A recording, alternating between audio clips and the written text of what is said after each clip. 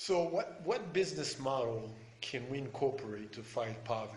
And based on our experience, micro franchise or franchise model as a whole is one of the best solutions we've seen.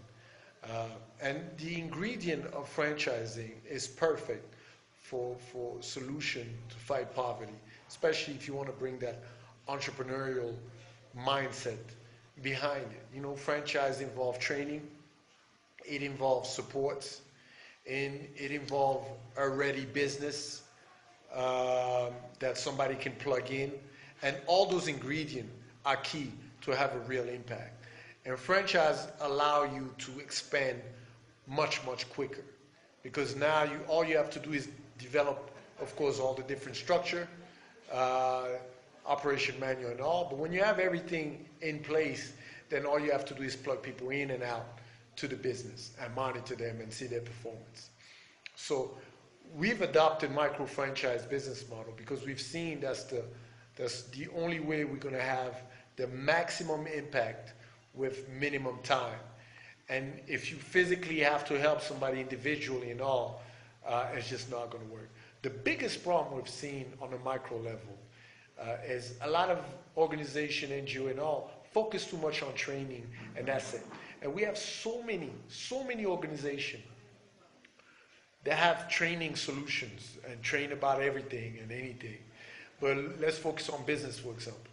So they bring somebody in, or they bring a group, they train them, offer them all the training they need. Then that person still have to go out there and find their business to do, find the capital, et cetera, et cetera. It's useless because all you're giving them is information, but not the tool needed for them to move forward. It's like giving a guy a car, but has no tires for them to move forward. It doesn't make any sense. So you have to have a 360 solution for people at the BOP. You have to offer them the training, you have to have a business ready for them to plug in, and you have to give them the support they need to improve on their business. That's the only way it's going to have a real impact. And unfortunately, that's not the case. There's a lot of companies that just focus on one or two things out of the equation and not the whole thing. Why? I don't know. The funny thing is, all the companies that I know who offer 360 deal don't necessarily get the support they need. But that's what is really needed at the BOP. And keep in mind that the unemployment issues happening, the population increasing, that we're going to have to adopt solution that can implement it real quickly and bring the solution that is needed for them to generate a certain revenue. And of course, it's been established, entrepreneurship is key, not just on all levels of society.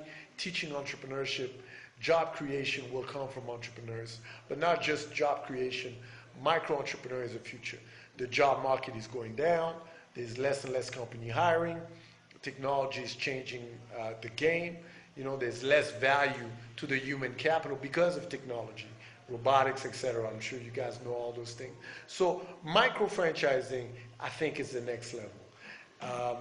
And micro-solution incorporate to solve those unemployment issue has to be combined. But of course, that micro-franchising has to be adapted to that market. You can't just copy and paste the regular franchise model to the micro-franchise model. It's just not going to work.